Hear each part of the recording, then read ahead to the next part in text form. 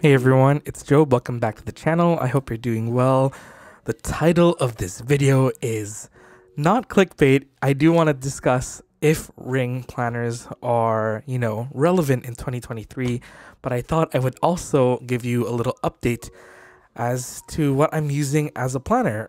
So before we get into the nitty gritty, I do want to chat about, that topic, but I am using a ring planner right now. So I guess I'm kind of biased because I think they're still relevant, but in terms of the greater discourse of planners in the stationery community, maybe they're not as popular. But I'm using the Plotter A5 size ring organizer in Pueblo leather, so it has tiny little scratches in it. You can kind of see they have this really cool texture. Mine is patinaing beautifully, and this is the A5 size, and this brand Plotter, which is part of the bigger company of Designfil, which is the same company that is part of Traveler's Notebook and whatnot. They created this ring system that has tiny rings, and I use this as my my planner for, as you can see, my monthly planning, my work weekly planning, my regular weekly planning, and projects. And yeah, this has been working very, very, very well. But in terms of, myself as a stationery fiend, I like to move and change things around a lot. And sometimes that means changing my planner mid-year. I know it's kind of a little toxic because honestly, things are going well. I just get a little bit bored, and I like having variety and trying things out. So I am moving into a smaller ring organizer size for my planner. I am moving from A5 to the smaller Bible size, or the personal size. This is called Bible size in the Plotter system, but Bible size just translates to personal size in terms of the North American labeling, in terms of planner sizes, in terms of ring organizers. But I'm going to set this up with some inserts, and I'm just going to chat about ring organizers. So I personally think ring organizers for me are still, relevant in 2023, but I think it has a different audience now, because when I was starting out in terms of planning, I actually didn't start with a ring organizer. Sorry, I'm just going to preface this by saying all of the inserts that I'm using today are from the Plotter brand, which is the same brand as the ring organizer, and none of this is sponsored. I also am using some of the 5th anniversary edition inserts. So that's just a heads up. Some of this stuff might not be available for purchase now. So I'll make sure to mention what I'm using here and there while we're chatting. But I think for the most part, ring organizers are still very much a part of, the greater discourse in terms of planners. I think it's just hard because there's so many cool things that are available to us in terms of planning, and a lot of people started with ring planners in the beginning with Filofax and whatnot. I missed that hype when I was starting out in my stationery journey. I started out with a Traveler's Notebook as my main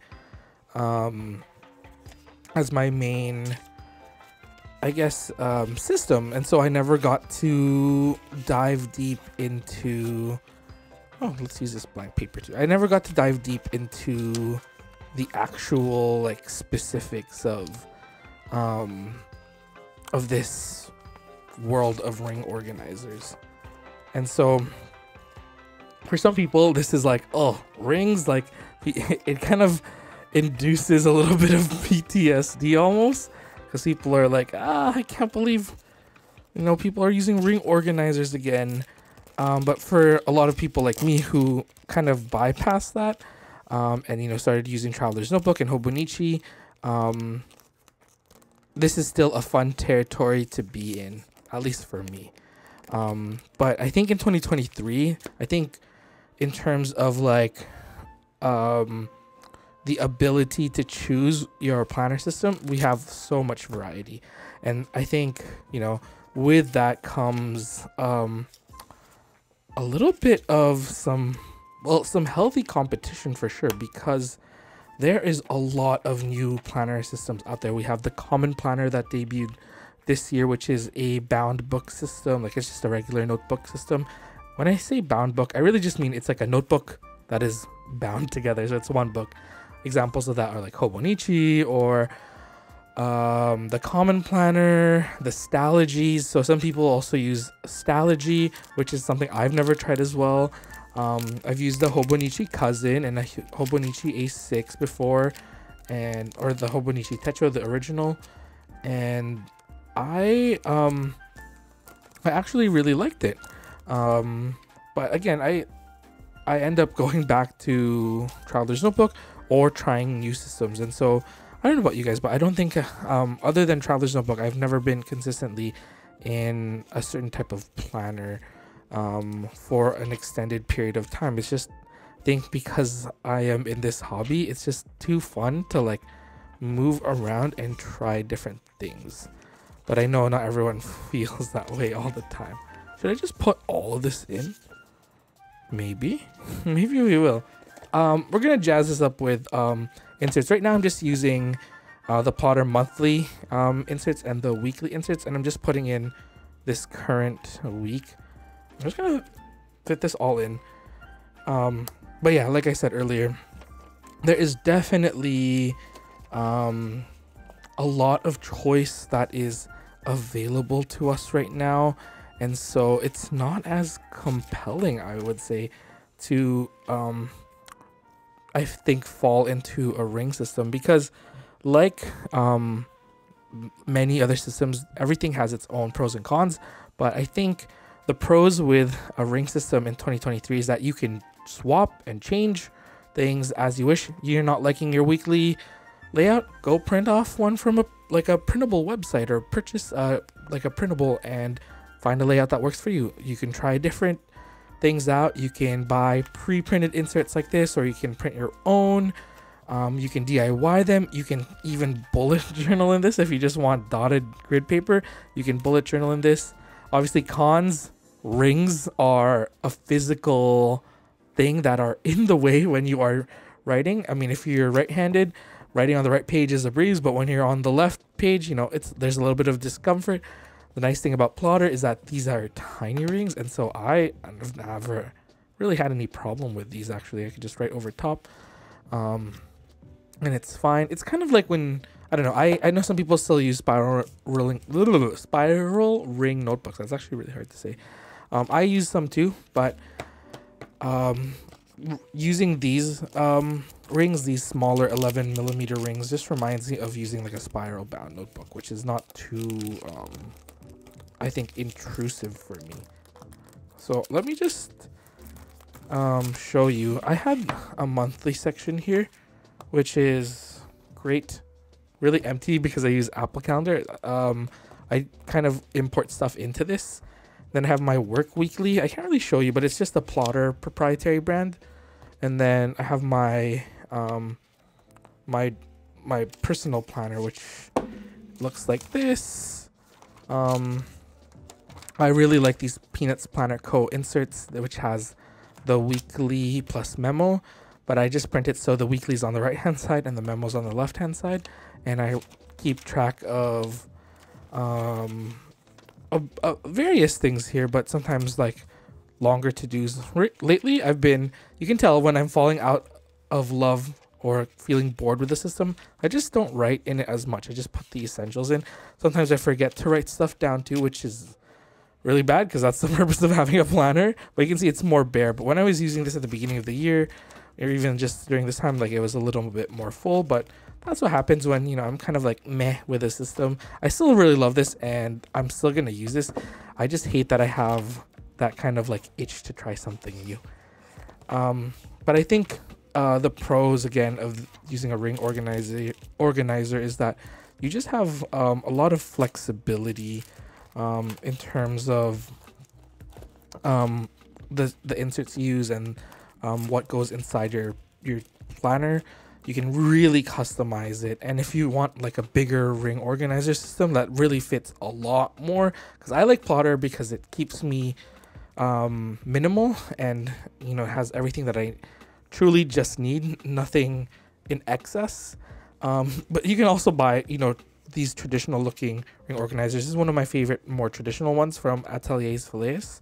This one's so stunning. This actually has my tarot sticker collection, and I just used to have like when I was doing like daily tarot pulls and stuff and doing research about stuff related to tarot, I was doing it in here. But yeah, there's so much more room in here. I think this is like triple the amount of what you can fit in here, which is nice. But yeah, it's super customizable, but I think one of the cons is that it could also easily be quite expensive because you're buying all these different accessories, right? Like for example, this is, let's just pretend this is a Hobonichi Techo. This actually has, this is my diary, but this holds a Sumkeen notebook. It's the universal grid notebook. I don't know if they're still making this, but I really enjoyed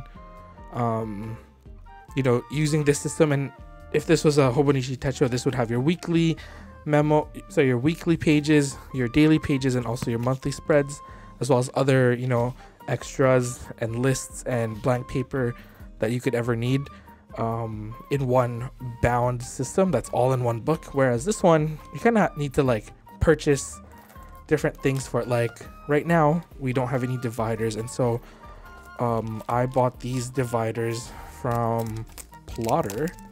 I think we're gonna use 4 of them. I think there's 5 here. Let's just use maybe we won't go in order. I just want to use these colors. Actually, I think I'm gonna go with that order. And you know, you have to buy all these little things that, you know, are not too expensive, but it adds up, right? Like it's not just like a one-time purchase, like a bound notebook and a cover and you're done. This one's like, hey, what if I, you know, if you do decide to change things up, you are gonna come across these little costs that add up. But again, these are the 5th anniversary paper letterpress dividers. I love anything letterpress. I think if you have been around here for a while, you know I love letterpress. It's just the act of printing an image or text on paper using metal dies, so it creates like this like raised effect and debossed effect, and it feels really cool. It's just, I don't know, it feels really not old-timey, but it just harkens back to a different time, right? You know what, I'm gonna, in my last bit, I think I'm gonna do some blank paper. Actually, I want to use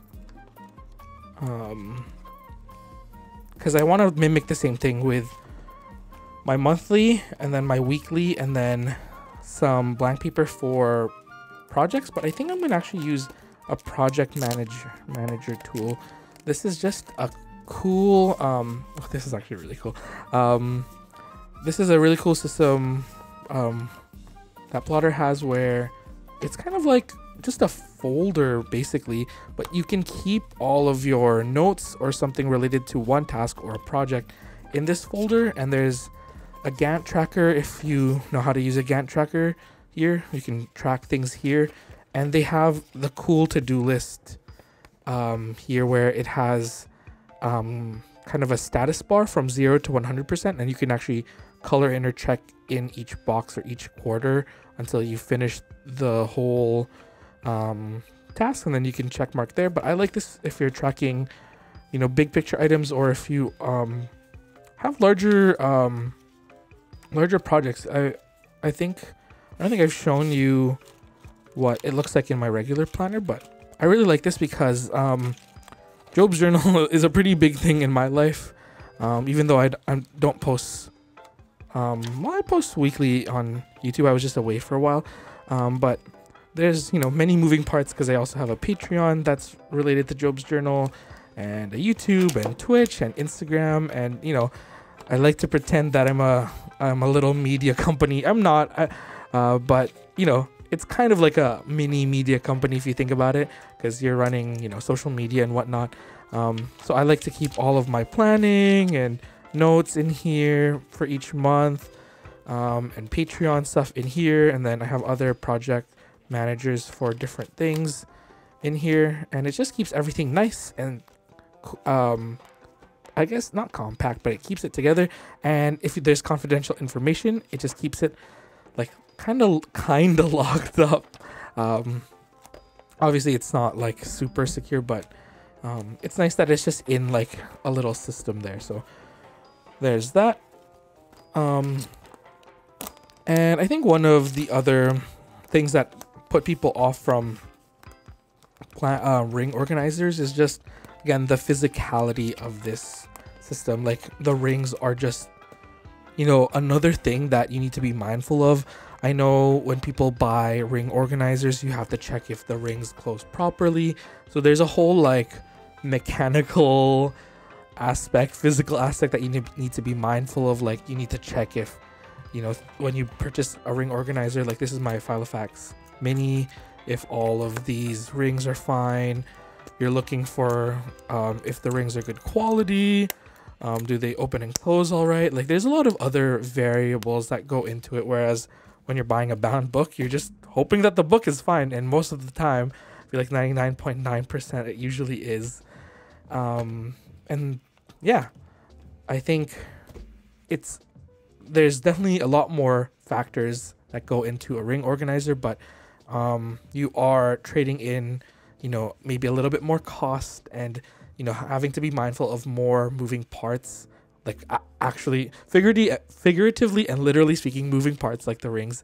There's just more moving parts to it, like, you know, your inserts and you know, all the things that you need to buy, but you're trading that all in for an extremely customized system that's truly like made for you. Like I think you really can't say that you can't come up with the perfect system in your ring organizer, because you really can just like print out all of your things, or, you know, hunt for the perfect insert. It really is up to you. So I guess if you just want a system that's just like ready, done, and good to go, you have it already with a bound book. But with a ring planner, you really have to love the hobby, I feel like, because you need to hunt for all these things. I just put in this little what is this? This is a bookmark that I made. It's just some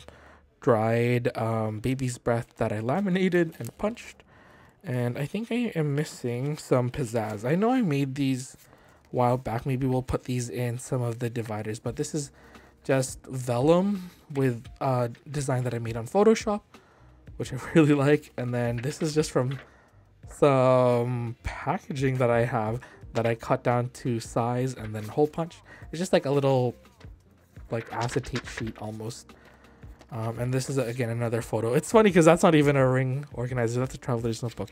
But I just wanted a little like stationary moment here. It says, to writing, to journaling, and to all those who seek solace in the blank page. I thought that was cute. So we'll put that in, but I'll put this sheet or bookmark. I know you're supposed to put it up this way, but I actually like having my bookmarks at the bottom here. So I'm gonna put my place marker like that. And I think this might be, I know we already have like these dividers with these really cute dividers from Plotter, but I think it might be fun to pizzazz this up with some layering. Yeah, I think we're gonna do that because the vellum is see-through, right? Or translucent. It's translucent because there's a little bit of tint, but you can still see the letterpress design, and I think it looks really cool like that. That looks good. Maybe we'll do the other one in the weekly. Does that look nice? Or maybe right before this one. I think it looks better with this one actually, right before the weekly.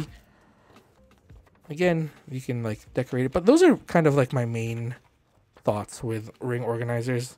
Are they still relevant in 2023? I think so, but I think for many other people, it's harder to give, you know, that answer that, yeah, go ahead and get a ring organizer, just because there's so many amazing other options. But if you are, wanting to try something new, I would try a ring system.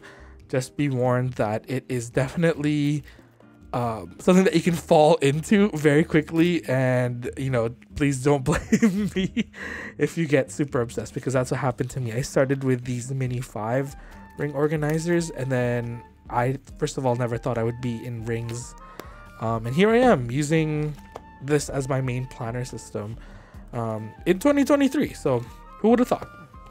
Hey, this looks fine, but I just realizing I could put a lifter, so that's just the closure here. You can choose to have a closure or not with the plotter system, but I just don't want to put one because it's going to cover the lovely debossing, which says creativity takes courage, plotters who shape the future, 5th anniversary limited edition, draw today, shape tomorrow, cheers to plotter. Oh, it's cheers to plotters who shape the future.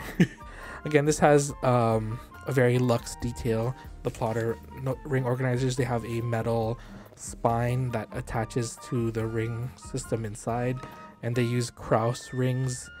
Very, very sleek. There's no pockets. It's really thin. It's really just like a essentials kind of planner, and I like that. I think the one thing I do need, we're going no band, but I do need a pen holder, so I think I have one in here. We just gotta look for it. Do I see? Oh yeah, I see a pen holder. And I like to put this usually in the back, sometimes in the middle. Actually, maybe we'll do it right in the middle, in between. Yeah, we'll do it in between the weekly and the monthly. And I'm gonna use this is, I never really put a fountain pen in here just because I'm scared.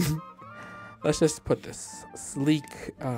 This is a Sarasa Grand, so it's the heavier metal body of the Sarasa Grands. This is the brown, which I really like. It's like a brown black ink. Ooh, that fits really nicely. Oh, very, very chic. Okay, so we have our monthly, current month, and then weekly here. Cool.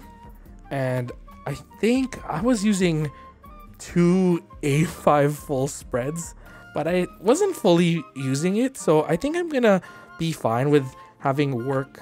I usually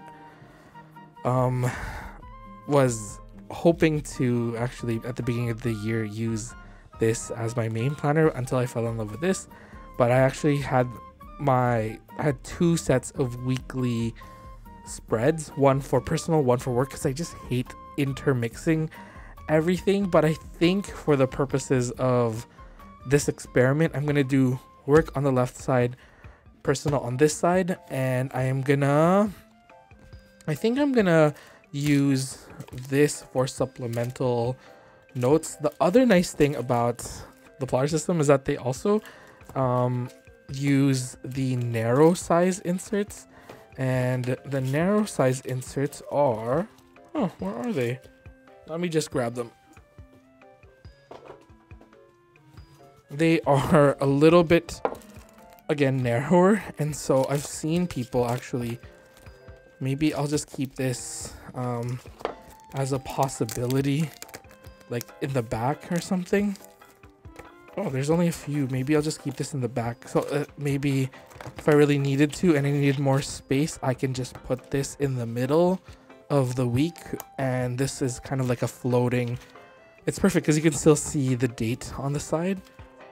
Oh, I flipped it too much, but you have extra room. So it's kind of like a Dutch door style thing where you have, more room here. So maybe I can do my work events and tasks here, and then personal events and running tasks there, which actually is a really good thing that I've never thought about. Or I can use this. This is the 5mm grid memo pad. So it's just a tiny one that has 3 holes, and you can keep it in any of these 3 holes.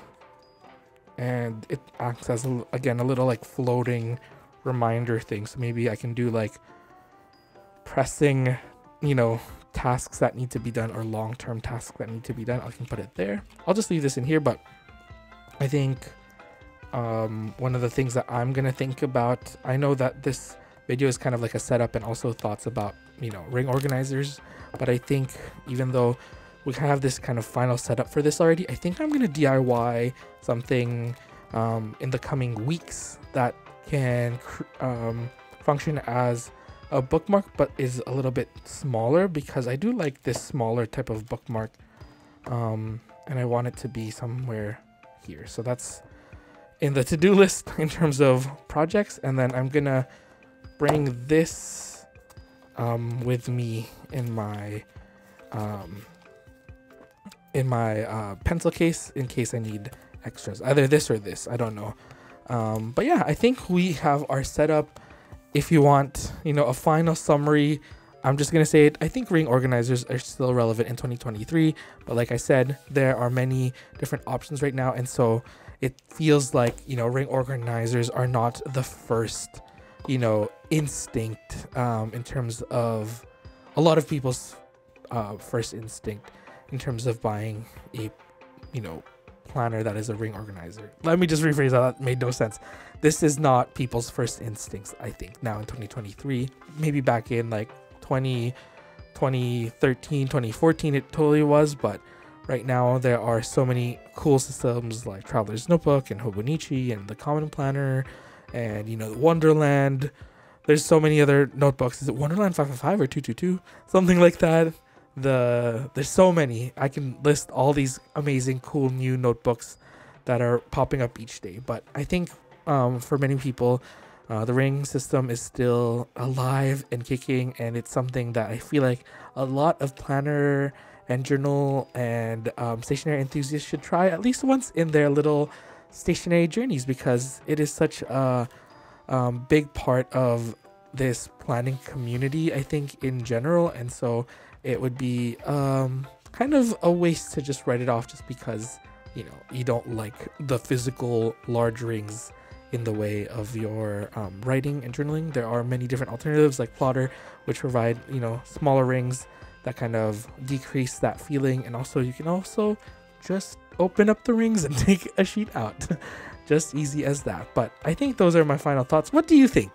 Do you think you know, Traveler's Notebooks and Hobonichis and other notebook systems are the way to go? Or do you think, you know, ring organizers and ring systems still have their own charm in this current landscape, planner landscape in 2023?